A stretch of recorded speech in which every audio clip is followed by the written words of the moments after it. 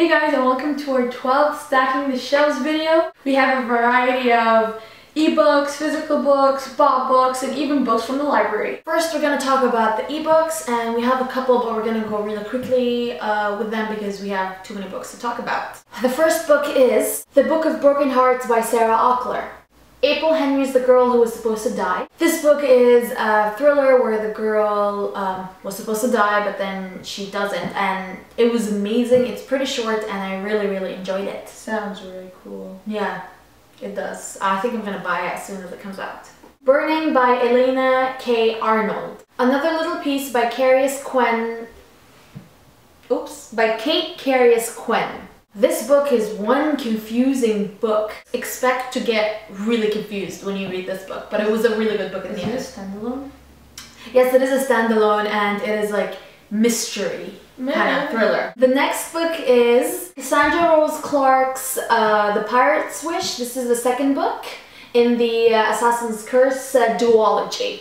I already read this, and it was a pretty good ending to this duology, and I recommend all you adventure readers to pick this book up. A dystopian that I got was The Testing by Joelle Charbonneau.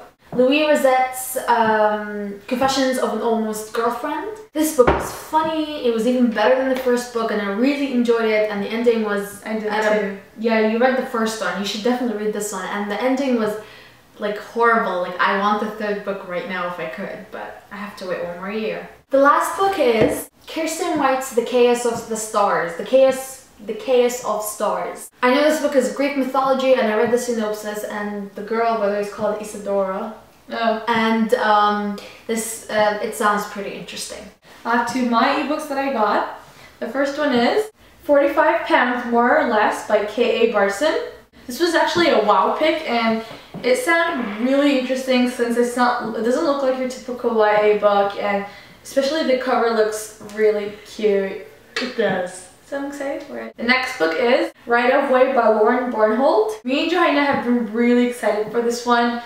I mean, what more do you want other than beach and road trip and summer? And sort of like a companion novel to Two-Way Street. Exactly. Now the last ebook that I got is one that I've been dying to get, and I finally got it, and it is Fire with Fire by Jenny Han and Siobhan Vivian. I read Burn for Burn like last year, I think, and I devoured it in one day, and it was so addicting, and I'm just excited that I got approved. Now moving on to our physical books. If you checked last week, we uploaded a video about this Penguin fall preview recap.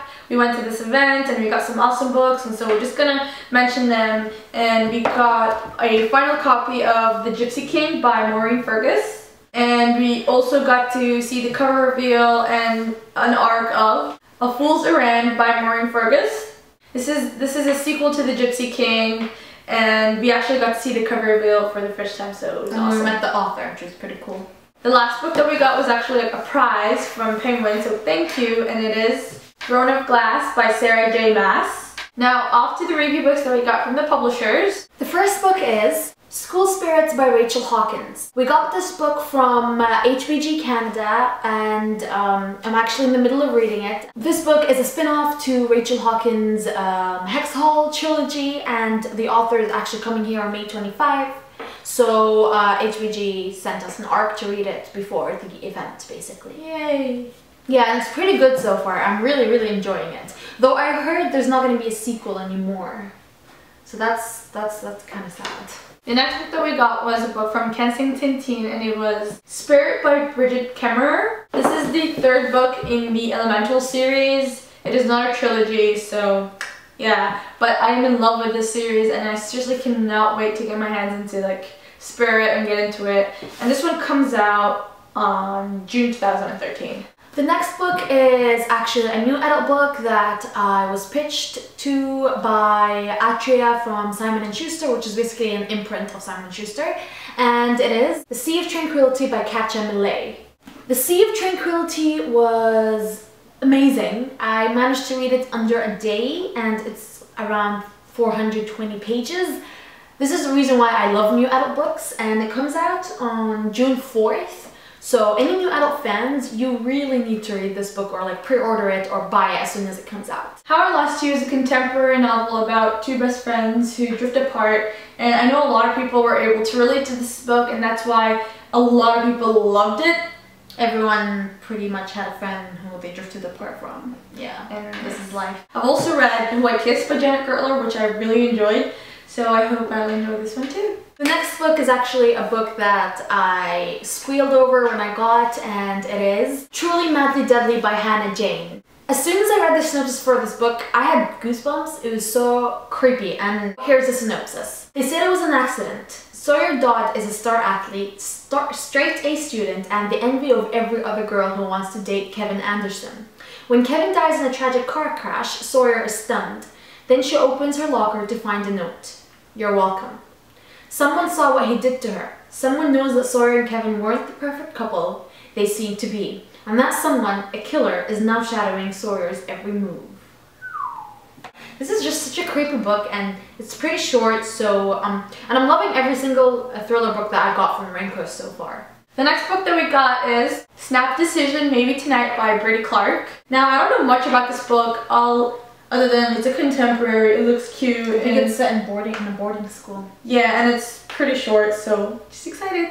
Next is Confessions of a Hater by Caprice Crane. As soon as we got the newsletter from Raincoast and I saw this cover, I just had to get the book. And even when I read the synopsis, it sounded really cool. It's a contemporary set in a high school. Just the type of book that you need to get a break from all these scary and like dark books. So I'm really excited for this one. It also says here, mean girls are always the haters, right? So, I guess it talks about a mean girl. the next book is another book that I've been dying to get my hands on it because it's a sequel, and oh, here it is. Siege and Storm by Leigh Bardugo. This is the sequel to Shadow and Bone, and just these books, like this trilogy or this series, the world building is amazing. You have these amazing characters, and oh my god, it's just amazing, and it's perfect, and it has also been blurred by Veronica Roth, so all you Divergent fans better check it out. I'm excited for this one. Yay! Another book we got from Raincoast is Sky and Fire by Emmy Laybourne. This is the second book of Monument 14, which is a post-apocalyptic survival book, and it is told from a male POV. However, Monument 14 is told from two male POVs, and they're both brothers. One is 16, I think, and the other one is 13. Well, I already read this book. I can't say I'm really excited. I was really excited when I got this book, and I read it and I devoured it, and it's only 12 pages, and it was awesome. And all survival fans, you need to read this series. The last book that we got from Raincoast is one that I've read and one that I cherished deeply. And gave an infinity rating. Which never happens. Never. I think it's the first in 2013. And it's just one that's very close to the heart, and I just can't. I'll take hours just describing my love for it.